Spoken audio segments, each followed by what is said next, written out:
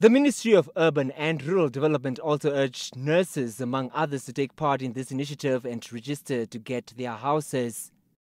Informed members of the public, more especially the nurses, teachers, government employees, members of the media, but some members of the media say, yeah, minister, some of us on contract will not be able to afford those houses. Fight. You used to fight other things, but now you should also fight for your own interest. Yeah. You see, you should fight. So we are now going again at Khoriakhab area to build more than 50 houses. Of course, the advertisement will be placed in the print media, and then you register yourself. Yes, it's more than 50, but the population is so big.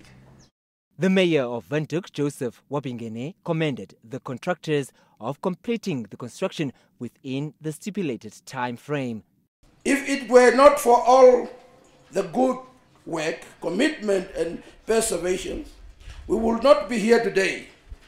As chairperson of the Land Delivery and Affordable Housing Advisory Committee, and I take particular pride in celebrating witnessing the handover of houses 5 months after the groundbreaking ceremony last year in September.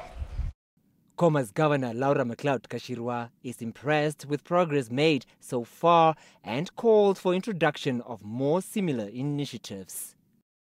All efforts to provide accommodation to all residents and deliver to its development objectives.